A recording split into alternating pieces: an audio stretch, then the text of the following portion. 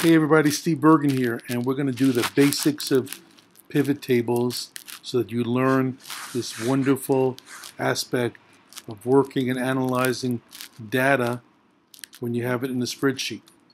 So for this exercise, I've got the US presidents together with various relevant columns. It's all going to begin in a second by going to data and choosing pivot table report. But I have to just make sure that as you listen and watch this video, you know about the command called count and count A. Otherwise, we're going to be in trouble when we get to pivot tables. Count finds the number of numbers in a group. Doesn't matter if it's decimals, doesn't matter if it's zero, but you can't have the letter O and you can't have any words. So if I say equal count of B3 through B11, it will tell me how many of those are legitimate numbers. And the answer is 7, because we have this one is not really a 0, it's an O. If I blank it out, it's not going to change the number. If I blank out a number, it is going to change it to 6, because the count command cares about numbers. The count A command cares about alphabetical words. So it doesn't matter if I go 1, 2, 3, or I go 1, 2, 3. It doesn't care at all. Is whatever I do, even if I go put a lot of spaces in, it counts as a word. So I go equal count A, and I go count A of the same kind of area. It comes up with 7.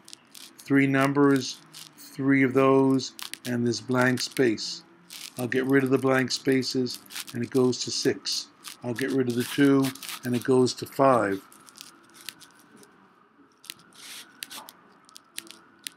Whoops. I'll get rid of this 2, blank it out, and it goes to 4. So count A counts the number of items in there. Doesn't matter if it's words, numbers, or spaces. Okay? Now we're ready to go back to the presidents and do a basic level pivot table. I go to data, I go to pivot table report, and I'm just going to do 1 or 2 things in this first lesson. I'm going to add a field, and I'm going to add the field called presidents, and I want to get data in column B, so I go to values, I add presidents, and you see where it says sum, summarized by sum, I change that to say count A, because count A means I want to count every president and every piece of text in there. And now I've got 1, since Grover Cleveland occurred twice, there's a 2, and a total of 35.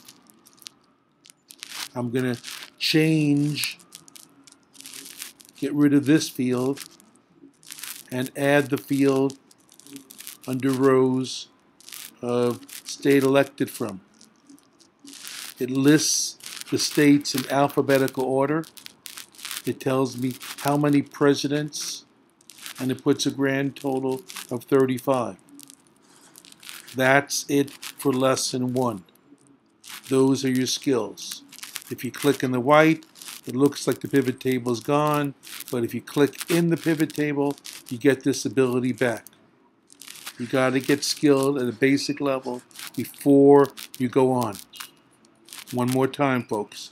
I'm going to delete the pivot table, going back to my data, and you can answer the question before I do.